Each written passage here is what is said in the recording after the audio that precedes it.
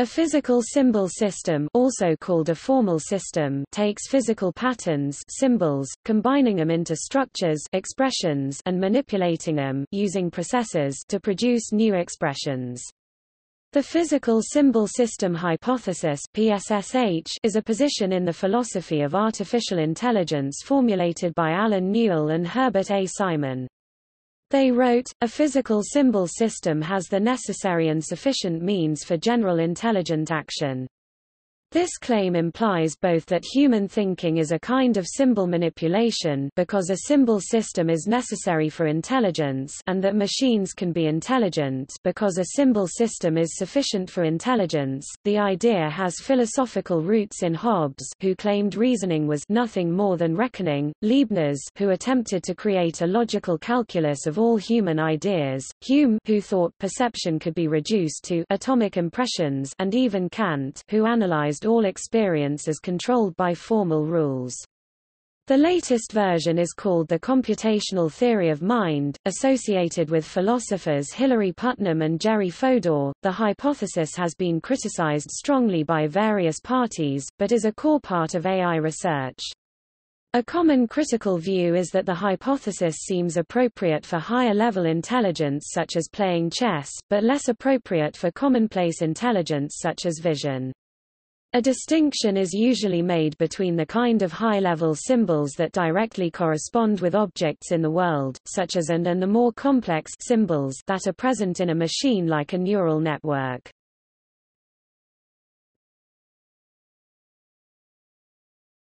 Topic: Examples. Examples of physical symbol systems include formal logic. The symbols are words like and, or, not, for all x, and so on. The expressions are statements in formal logic which can be true or false. The processes are the rules of logical deduction. Algebra. The symbols are plus, times, x, y, 1, 2, 3, etc. The expressions are equations. The processes are the rules of algebra, that allow one to manipulate a mathematical expression and retain its truth. A digital computer. The symbols are zeros and ones of computer memory. The processes are the operations of the CPU that change memory. Chess. The symbols are the pieces, the processes are the legal chess moves, the expressions are the positions of all the pieces on the board. The physical symbol system hypothesis claims that both of these are also examples of physical symbol systems. Intelligent human thought. The symbols are encoded in our brains.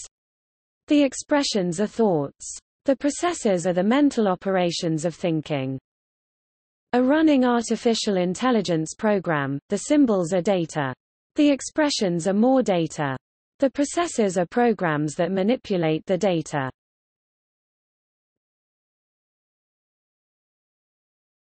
Topic: Arguments in favor of the physical symbol system hypothesis.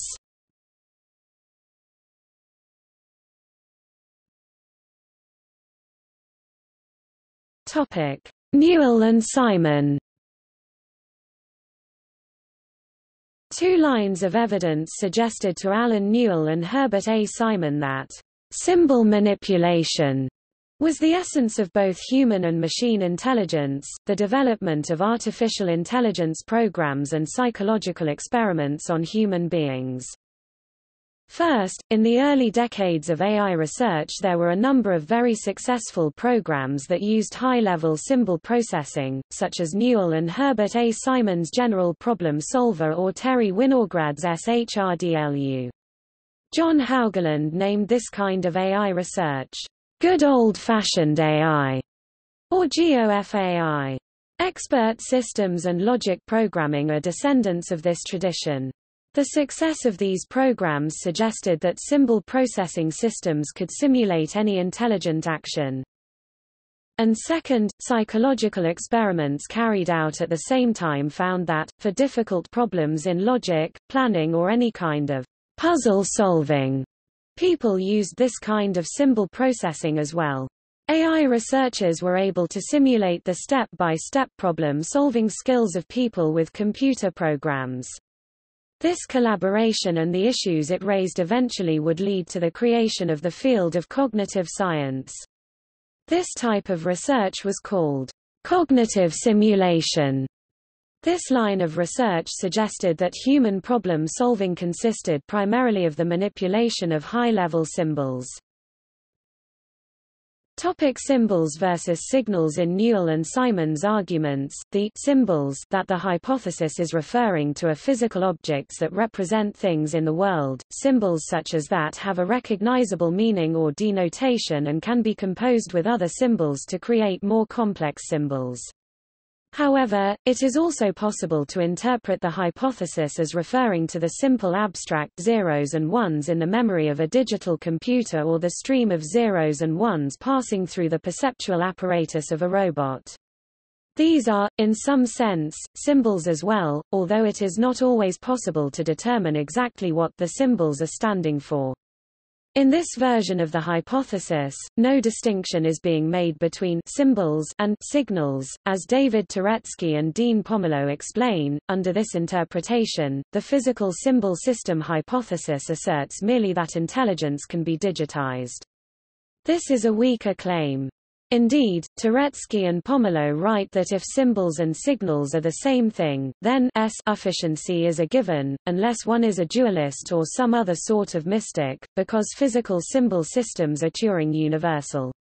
The widely accepted Church-Turing thesis holds that any Turing universal system can simulate any conceivable process that can be digitized, given enough time and memory. Since any digital computer is Turing universal, any digital computer can, in theory, simulate anything that can be digitized to a sufficient level of precision, including the behavior of intelligent organisms.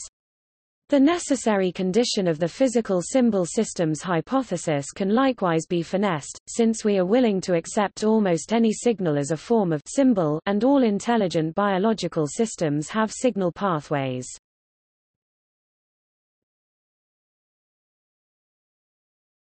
Topic: criticism.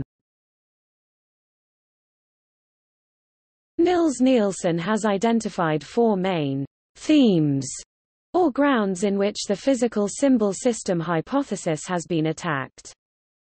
The erroneous claim that the physical symbol system hypothesis lacks symbol grounding, which is presumed to be a requirement for general intelligent action. The common belief that AI requires non-symbolic processing, that which can be supplied by a connectionist architecture, for instance. The common statement that the brain is simply not a computer and that computation as it is currently understood does not provide an appropriate model for intelligence. And last of all, that it is also believed in by some that the brain is essentially mindless, most of what takes place are chemical reactions, and that human intelligent behavior is analogous to the intelligent behavior displayed, for example, by ant colonies.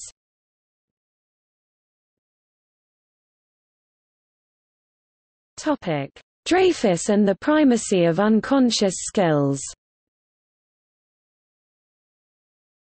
Hubert Dreyfus attacked the necessary condition of the physical symbol system hypothesis, calling it the psychological assumption, and defining it thus: the mind can be viewed as a device operating on bits of information according to formal rules. Dreyfus refuted this by showing that human intelligence and expertise depended primarily on unconscious instincts rather than conscious symbolic manipulation.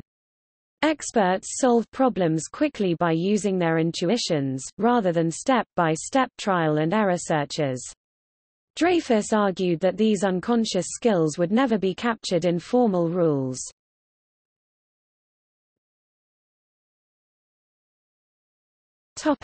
Searle and his Chinese room. John Searle's Chinese room argument, presented in 1980, attempted to show that a program or any physical symbol system could not be said to understand the symbols that it uses, that the symbols themselves have no meaning or semantic content, and so the machine can never be truly intelligent from symbol manipulation alone.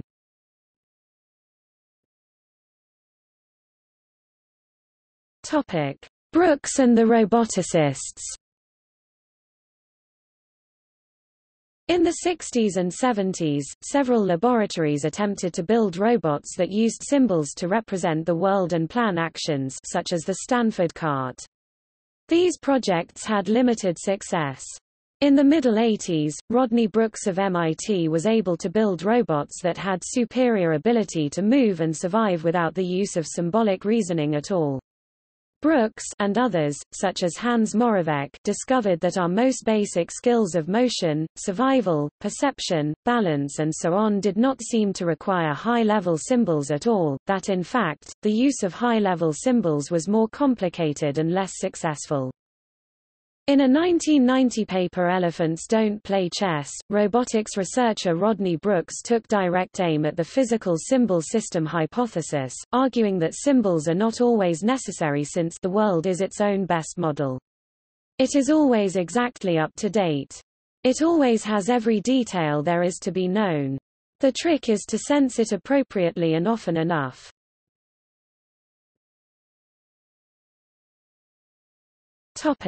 Connectionism.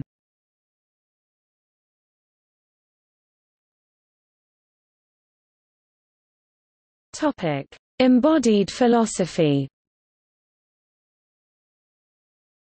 George Lakoff, Mark Turner and others have argued that our abstract skills in areas such as mathematics, ethics and philosophy depend on unconscious skills that derive from the body, and that conscious symbol manipulation is only a small part of our intelligence.